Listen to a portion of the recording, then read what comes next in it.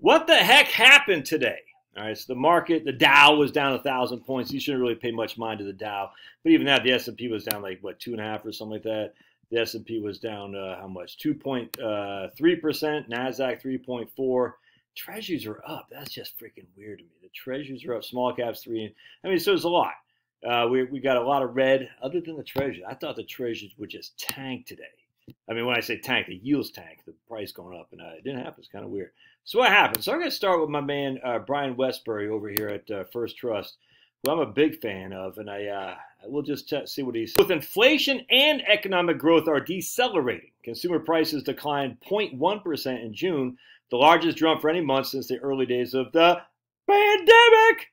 Much of this is due to a decline in energy prices. Who's been saying that for years? Oh, your old buddy Josh in his t-shirt and his not shaved face and his pearly yellows. And please don't forget to fondle the like button. Just give it a little tweak. Say, hey, just fondle it. Mansplain to the like button, how you find the like button attractive and you'd like to go on a date. Just fondle it. Say, hi, like button. Go ahead and fondle that like button, will you? And then, of course, if you do fondle, let me know that you fondle it too, because the fondling of the like button, and you tell me that you fondled the like button, this guy said that in my last video, it cracked me up, is good for the algorithm, the imperial algorithm. So let's keep going here. We're seeing more and more softness in the economy. The housing sector remains mired in slow construction and sales. The dollar value of new private housing is down each of the past 3 months. Recent home sales are near the lowest level since housing bust in 2010. Wow.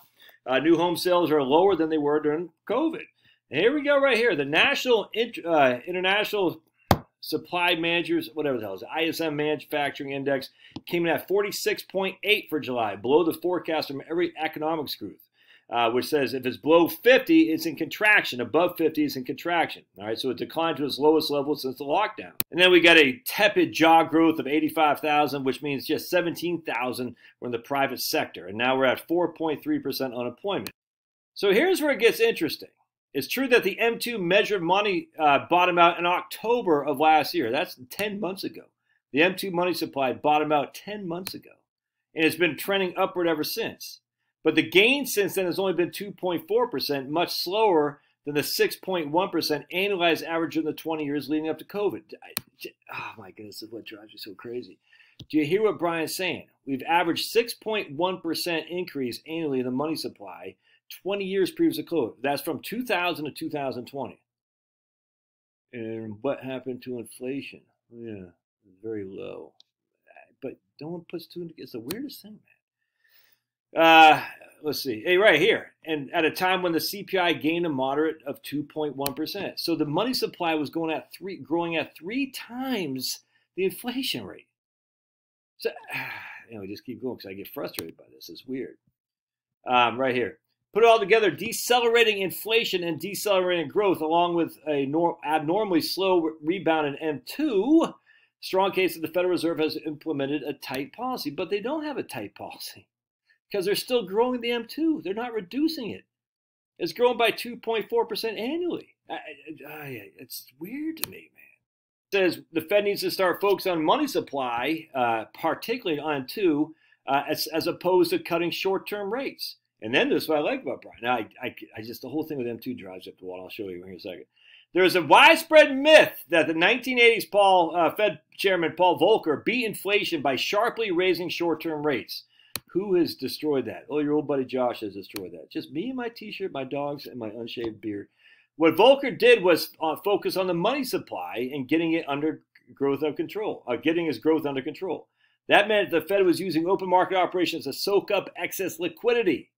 And those operations which resulted in high short-term rates and lower inflation. Okay, we'll see about that here in a second. If he could have, all right here. The problem is that today, the current Fed has abandoned the focus on the money supply and has swapped a system of scarce reserves for one in which reserves are excessively abundant, which means short-term interest rates are directly controlled by the government. Well, oh my goodness. But Brian, if short-term interest rates are directly controlled by the government and not the market, then how do you freaking, I completely agree that. It's the way it's always been. But then we look at long-term rates right here. So I'm going to show you here. That is true. 100%. Short-term rates are controlled by the Federal Reserve. It's always been. The Fed raises rate, short-term rates go up. The Fed lowers rate, short-term rates go down. But here we got a 10-year Treasury right there, 3.7. 3.7 is the yield on the 10-year Treasury. Here's the long-term Treasury.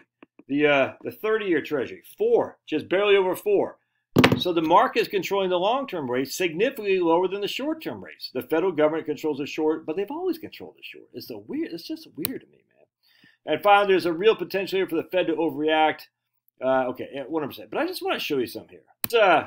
Here's St. Louis Fed, the Federal Reserve data. Right here, and you can see going back to 1960 or really 1958, and people say, look, there's hardly any increase in monetary supply until right there in 2010, and all of a sudden, whoop, and then went whoop, and people, but you got to, again, as I always say, you got to freaking log this. The log says how much it increased from year to year as a percentage of the increase. So we're going to format, we're going to log this right there, and you're going to see, click on it, there we go, right there. So you see a little bit of a bump right there. It's just basically like a zit, if you will, but not much. You see it's been pretty level the whole time. Pretty level the whole time. So this idea that the Federal Reserve has, where is the decrease in the money supply and from when Paul Volcker took over as a chairman, wait, 78 I think is when he took over, maybe 79. Where is the decrease in the money supply? It's not there. It's not. You can see it's just going up. Now it did level off here when the Republicans took over the Congress with Clinton in office. But other than that, it's been just a steady increase each and every year, even during the aughts, even during Obama. It's just a steady increase. So that you can't say the money supply is what causing inflation, causing deflation, causing economic increases, economic downturns. You just can't.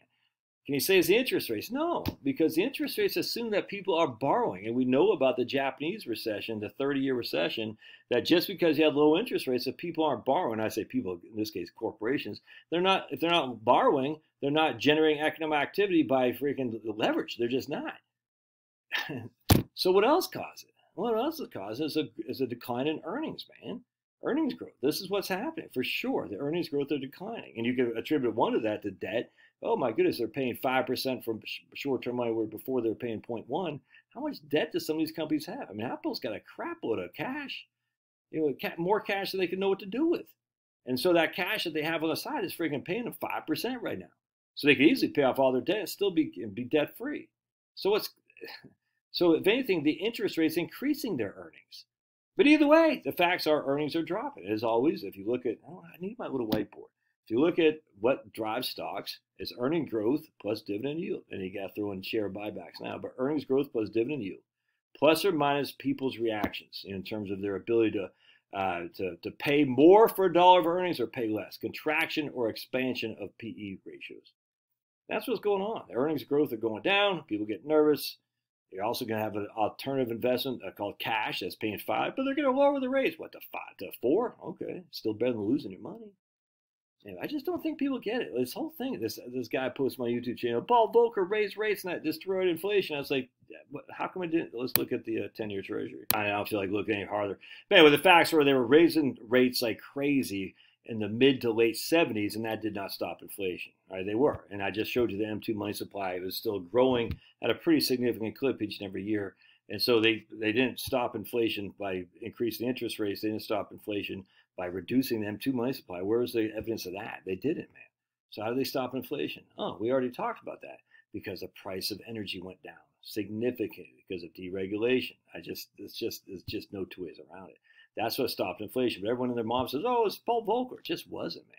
And then on top of that, I just got to say something else here, too. Check this out. The stock market was overvalued and unemployment artificially low. The stock market wasn't that highly overvalued. It's not. The PEs are not they're not nosebleed out in 1999.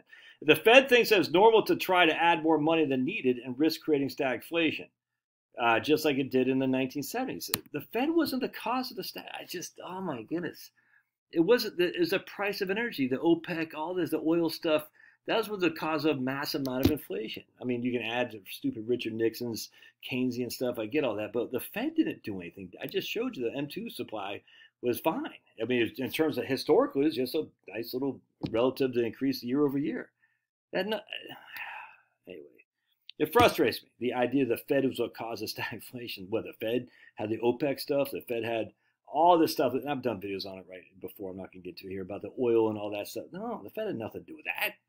What caused the inflation was the massive increases in energy. And remember, as I always say, people, Jimmy Carter wanted clean. We thought there was going to be no more natural gas. We thought we're on our last legs of natural gas. Jimmy Carter was advocating for coal, clean coal, but still coal nonetheless. And then we wanted nuclear. Maine, we used to have Maine Yankee as a nuclear plant. And they said, oh, we got to shut it down because the China syndrome is scary. We're so scared. So we had less supply and increasing demand. And anytime you have increasing demand and less supply, the prices go up. It's just, that's basic economics.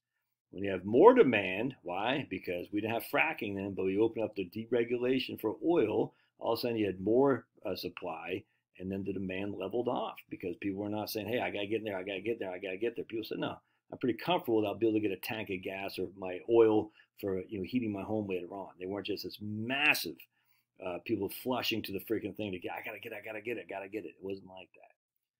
And then we had fracking in 2004, 5, 6, and that changed the supply of natural gas, which means incredibly low energy prices relative to what they were. I wish economics would get it right. Anyway, it's always earnings growth. That's always what it is, and forever will be. All right, God bless. Love your thoughts. Don't forget to fondle.